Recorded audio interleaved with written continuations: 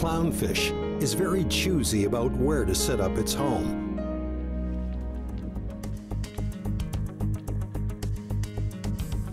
After much evaluation, they finally picked a sea anemone by the rock and settled in there.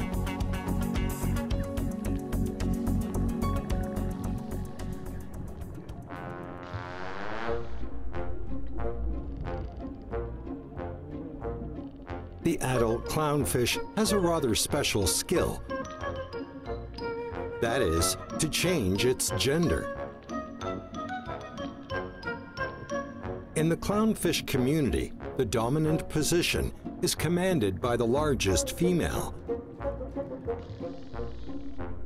But if the alpha female dies or leaves the group, her male partner undergoes a change of hormone.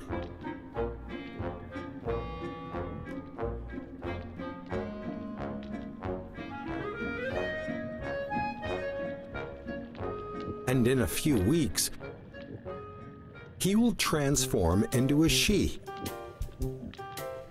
and embark on an odyssey to find a male partner for herself.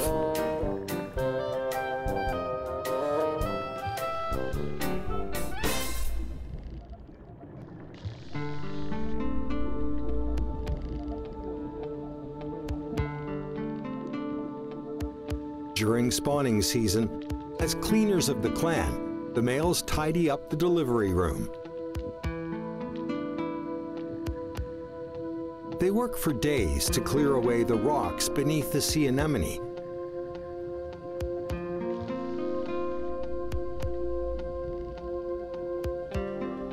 Once the room is ready,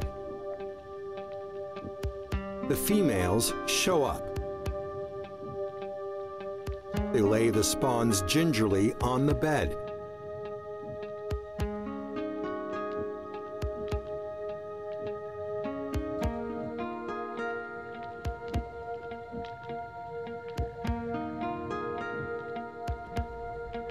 Waiting for the males to inseminate them. Thus, a solemn ritual heralding new life is concluded.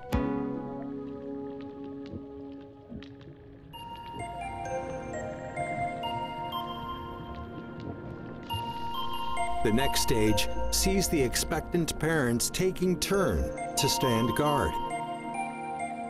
Every few minutes, they stroke the spawns with their mouths or bodies.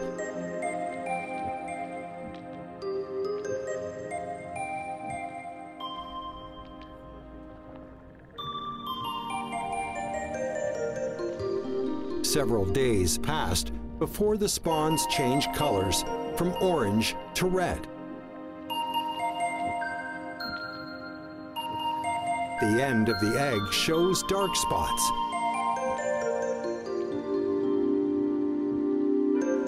They are the fingerling's eyes.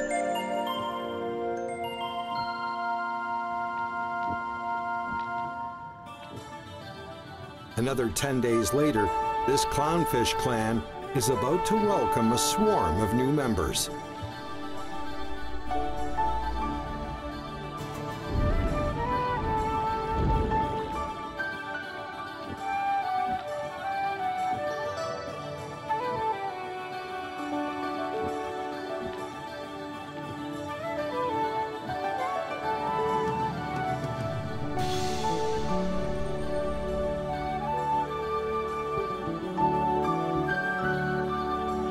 Each creature on the seafloor spends its entire life exerting and struggling to give its offspring a head start.